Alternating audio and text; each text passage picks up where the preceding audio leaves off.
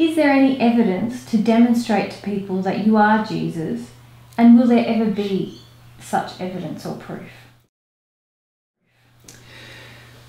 Well, this question, I feel, is very much based around what a person accepts as evidence. For some people, I don't believe that they'll accept anything other than me levitating or moving matter with my mind or some other fanciful thing before they'll accept that I am Jesus. Now, I believe even that once I do those particular things, many of them might automatically think that I might be Jesus, but they still won't accept that I'm Jesus. So I can't even see how doing those particular things will prove anything in the long run. If you accept the evidence of love that I display and the number of truths that I transmit and give to people, and very clear and concise explanations that I've given about my history, the memories that I have of my life, then a person would have a large body of evidence already to prove to them whether I am Jesus or not. It's just whether those people accept it or not. And for the majority of people, they find it very, very difficult to accept.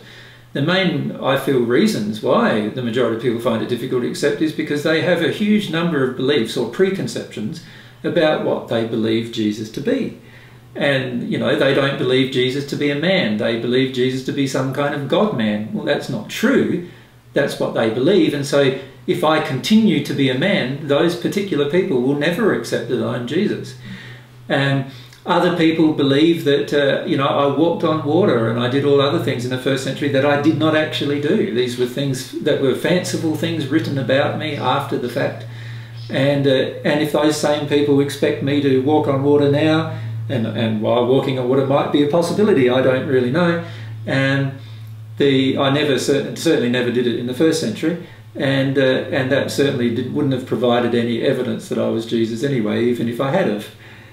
And in the question in the first century was, "Are you the Messiah?" Which is a very similar question that's asked of me now when people ask me, "Are you Jesus?"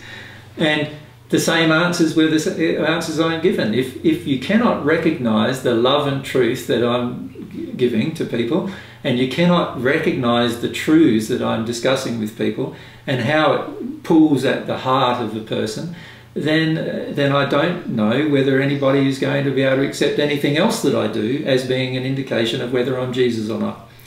In addition, a lot of people expect that I should come in some kind of cloud and come and conquer the wicked and do all of these other things. These are things that I've never desired to do and that I never will desire to do.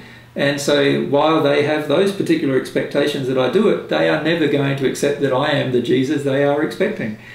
So my feelings are, a person has plenty of evidence to see whether I'm Jesus or not. In the first century, I said quite frankly to people that by my fruitage you will recognise me. Just by my followers' fruitage you will recognise them. The people who do the things of love are the people who are recognised as having love within them.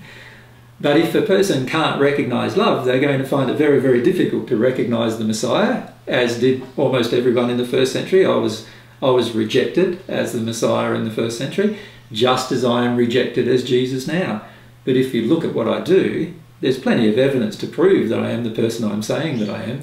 It's just that most people have high and different conceptions about what I should be doing, based on writings that came hundreds of years after my existence on the planet in the first century.